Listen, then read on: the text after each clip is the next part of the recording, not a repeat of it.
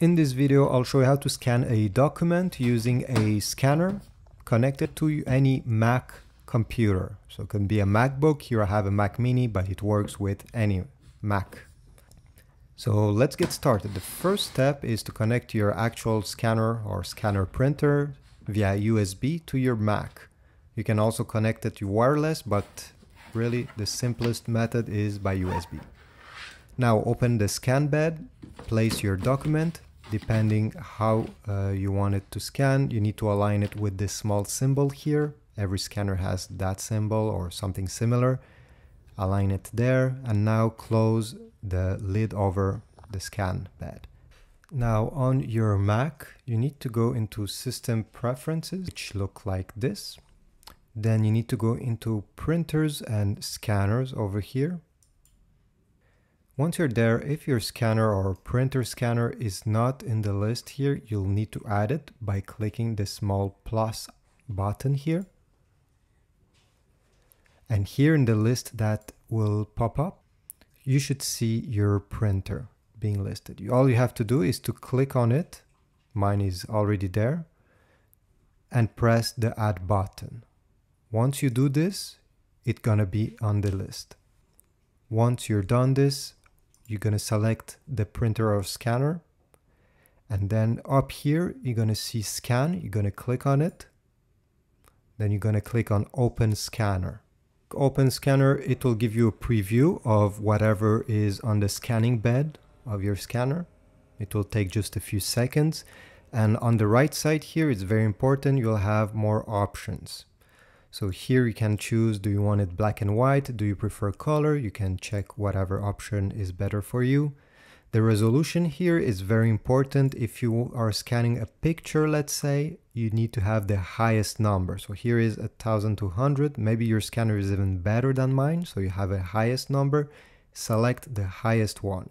If you're scanning a, let's say, paper document that doesn't have any pictures, the resolution is not that important, you can select a lower number. Even 300 for any basic documents is perfectly fine, and the file will be a lot lighter. Then you have to select here if you want a custom size. So let's say you just want this part of the scanning bed to be recorded, to be saved. You can select, and you can just drag these corners here to where you prefer. If you don't want a custom size, then you can select one of these. If you want a A4 paper, right over here. Orientation, as you can see here, I did it on purpose, but I put it upside down so I can correct it right over here. And finally, where do you want your scan to go on your computer? Do you want to go in pictures or in another folder? You're going to select it here. You can choose any folder. Then what kind of name do you want the scan to have? If you're not happy with what you see, you can just type whatever you want. What kind of format here? Do you prefer JPEG or TIFF, PNG, PDF? This is again up to you, depending what you intend to do with the file.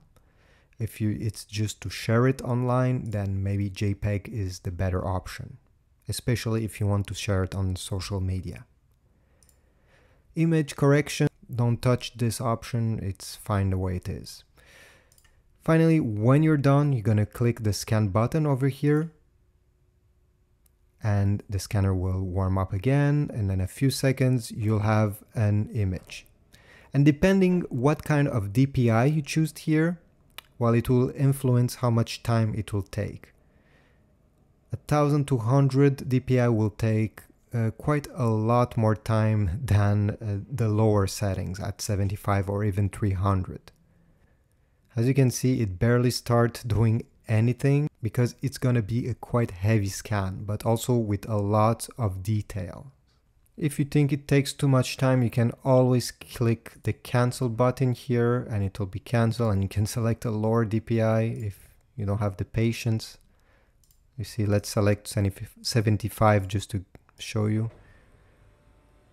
Here we go. It's a lot faster, as you can see. It took just, what, 3-4 seconds one. The other one would have took at least a minute almost, depending again on how fast your scanner is.